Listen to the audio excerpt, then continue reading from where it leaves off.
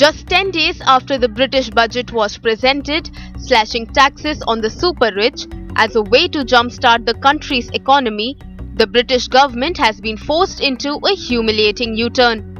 The removal of the 45% tax bracket without a plan to make up for the revenue loss pulled the rug from under the pound.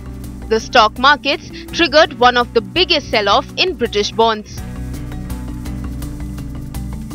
The rollback announced by Finance Minister Kwasi Kwarteng brought back some stability to the British markets. Along with an onslaught of memes and ridicule on social media, "Resign" was a top hashtag on Twitter most of the day, while £65 billion, the amount estimated lost in the past few days, was one of the trending phrases. A lot, as you know, can happen in a fortnight, and how challenging it's been, the pound falling, bond markets in a mess and business confidence low. Until 2 weeks ago, the most damaging thing Kwasi Kwarteng had ever done was swear on University Challenge. To be fair, Liz Truss did tell us she was planning to hit the ground from day one.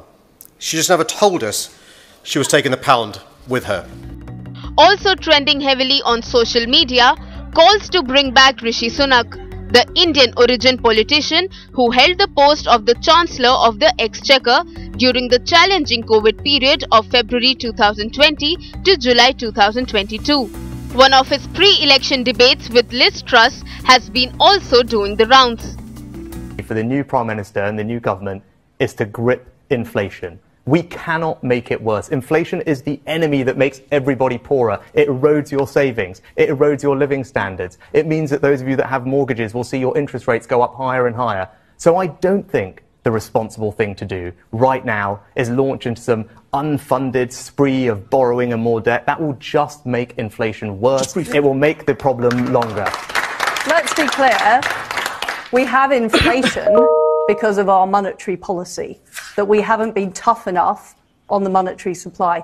That's the way I would address that issue. Okay. But it is wrong. Interest rates up, mortgages nightmare.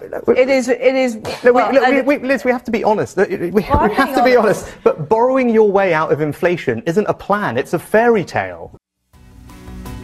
Meanwhile, faced with an erosion in investor confidence, the duo of Prime Minister Liz Truss and her Finance Minister are trying their best to convince the international community the British government was focusing on building a high-growth economy with opportunities for all.